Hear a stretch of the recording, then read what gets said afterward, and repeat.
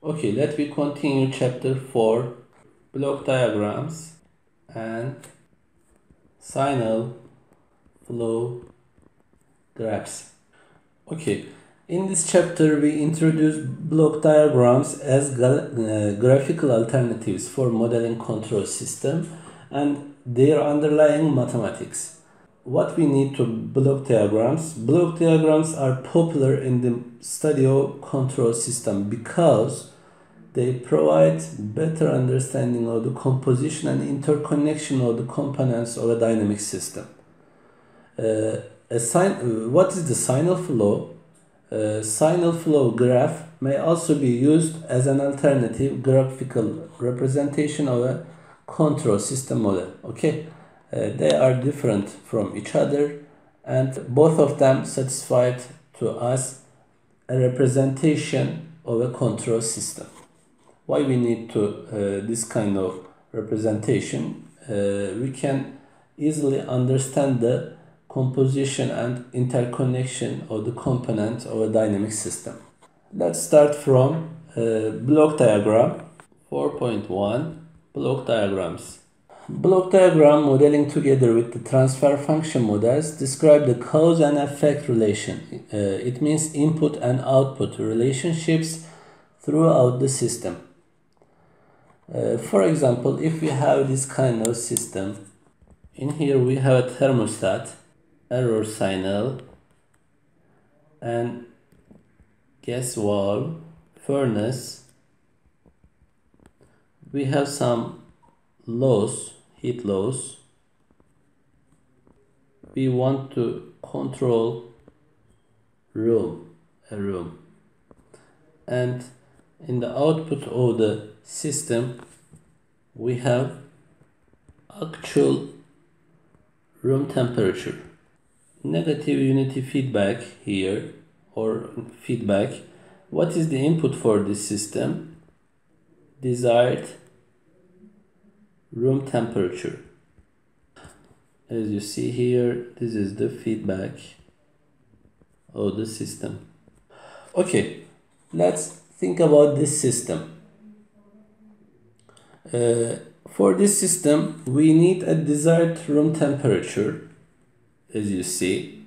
And if you want to control the room temperature, we need to sense all the output. For this system, of course, our output is the actual room temperature.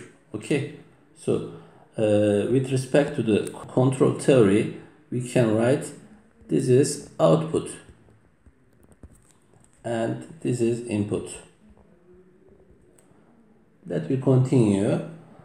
Yes, the actual room temperature is output and is measured by a sensor, assume that, within the thermostat.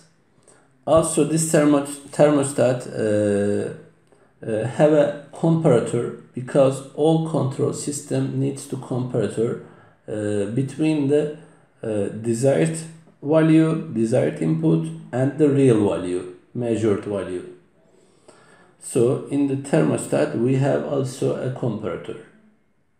Maybe we can write here comparator and sensing to measure output value.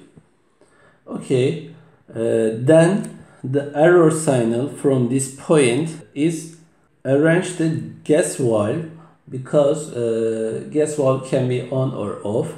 It can be heat or don't heat the system. Furnace also use the control this system.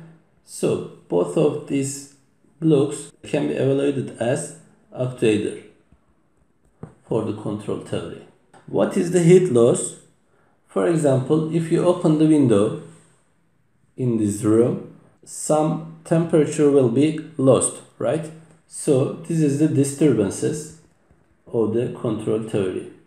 What about the room? Room is plant for us. Plant which is to be controlled in the system. What we need to do for this system? We need to do at this point 0 because in here we have an error signal. Desired room temperature between the actual room temperature. This is a kind of system, a simplified block diagram representation of a heating system. The block diagram can be used to model linear as well as nonlinear system, but for the nonlinear system, the block diagram variables are in time domain. In this lecture, as you know, we will talk about the linear system, and for the linear system, the Laplace transform variables are used in the blocks. Okay.